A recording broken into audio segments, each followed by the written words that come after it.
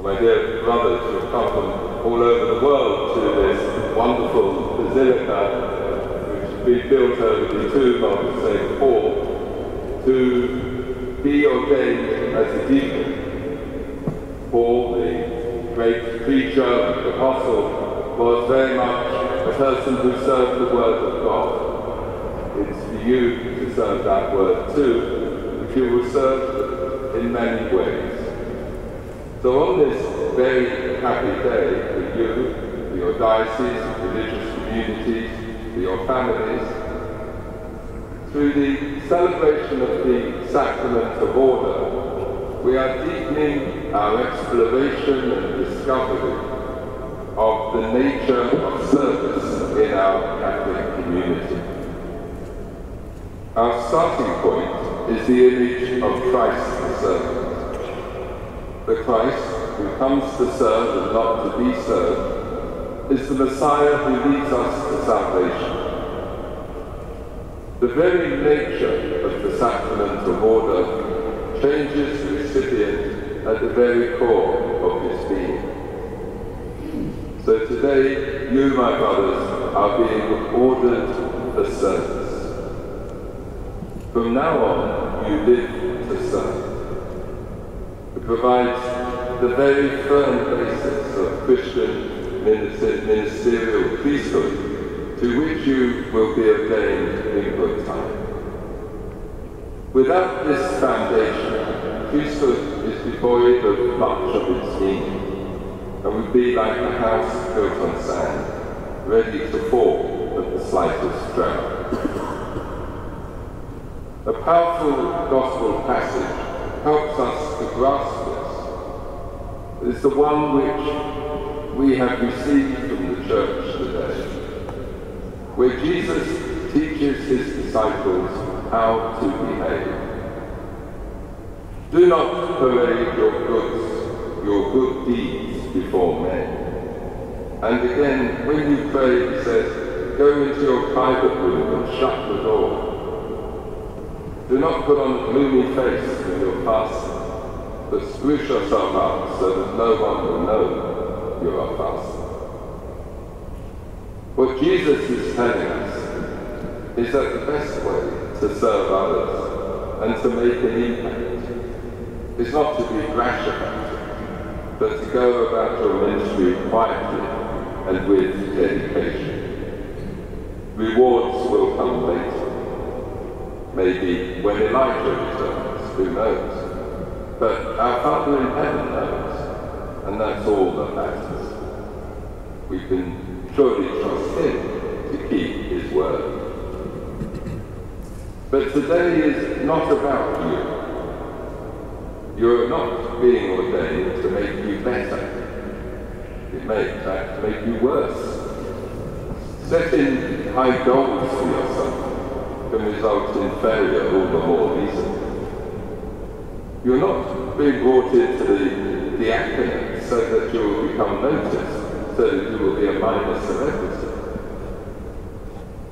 Your service of the poor must only result in God's great glory, not yours. Today is a celebration of the body of Christ as Jesus' servant.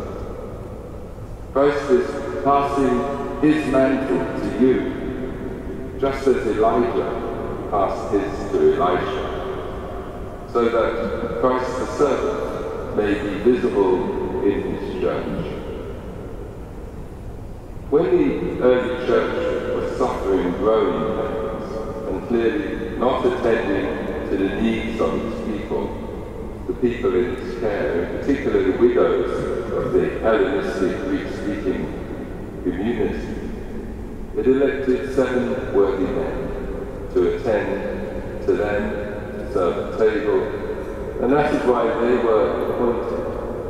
And you are their successors. You are appointed to this task. Jesus expressed his own love for his disciples by washing their feet. And every Maundy Thursday, the Pope washes the feet of 12 poor men, I was going to say, but now we say 12 poor men and women of Rome. And to do this, he dresses in a Diaconate, the deacon's vestment. Today, you will be dressed in a Diaconate. You will put on Christ, as St. Paul was so fond of saying. You will get dressed up in Christ. And for you today, the Diaconate is that symbol. It's the sign of Christ the servant. Service or ministry is at the heart of what we do as Christians. It's our culture. Service at the heart of Christian leadership and priesthood. It underpins it. And today, even though it's very warm here in Rome, I wear a Diaconate under my vestments, under my chasuble, to remind myself of this. Leadership and service don't always go well together, of course. And Jesus reminds us in another place that the kings of the Gentiles lord it over their subjects. But he says to his followers, not so you, not so you. The symbolic value, you see, of the deacon's role, attending at the table of the Eucharist, breaking the word and expounding the Gospels and preaching, is empty and deficient of meaning unless it's based on service to the people of God. Your role is to serve them, and through them you serve Christ. Serving the Word of God in Scripture, or the Word made flesh in the Eucharist, takes time. It takes time to sit with people who are searching. It takes time and effort to turn the pages of Holy Scripture and to humbly offer an explanation. It takes something to go that extra mile. Literally, in the case of many of you, as you will exercise your diaconate. In the ordination ceremony, you will be called by the people to serve. You will be invited to take time with the community, the people of the community here at the Baker College in Rome, and in those parishes where you may serve the summer. You will be invited to take time with them in unexpected ways. And your learning, your life experience, your prayer, and your personal gifts have brought you to this point. They've told you to offer yourselves in service. And the invitation from your bishop or religious superior to study here at the Baker has in some ways been like going into a private space. Pray and prepare. Far away from your families or communities and from the busy lives that you led until a few years ago. Where this will eventually be, of course, is God's business. But you can be sure that it will be a life rich in blessing. Being a deacon reminds the church community that its fundamental purpose is to serve God and its people. One of the curses of modern life is the pressure on time. There's never enough of it. Life is always one thing after another, and it's difficult to catch up with oneself. The call to service goes against this trend. It invites you to sit and to take time with another, and look at the story of God's saving power amongst his people.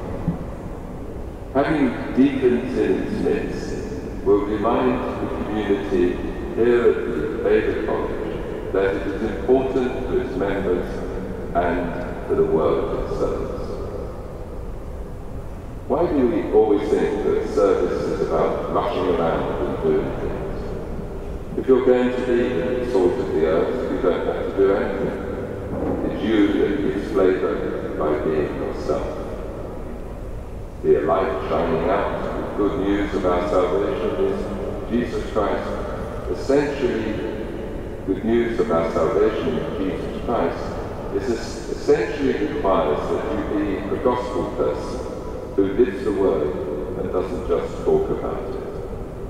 Your light will shine amongst your community if you allow the God of the Scriptures to enter your heart. So, my brothers, use this period as a deacon short as it may be, to make the Word of God, which you will discover, to be ever fresh as you turn the pages of your Bible, and let it sink into your being, so that when you are invited to explain those words, the listener will not only hear your words, but receive the grace of God made flesh, the grace of that Word living in you.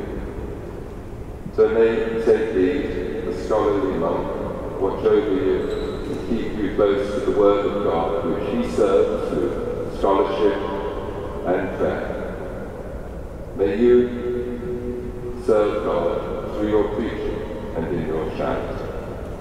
And may Mary, who served the Word of God in her womb and by her unfailing fidelity, watch over you and show you what it means to be a disciple of her Son.